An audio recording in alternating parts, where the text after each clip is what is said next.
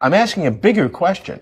I'm asking the question is, when you see consciousness, is that a fact, a piece of data that you need to use to explain the reason for reality and the fundamental bedrock of reality? Because most scientists would say, no, it's an accidental product of evolution, and I don't need it to explain the ultimate reality, just like I don't need to explain caterpillars. Caterpillars came along, and consciousness came along. Yes, I definitely regard consciousness as a necessary building block of the ultimate picture of the universe. For example, Alfred Whitehead, a Cambridge mathematician, he stated that the redness of the sunset is as much a part of nature as an electron is.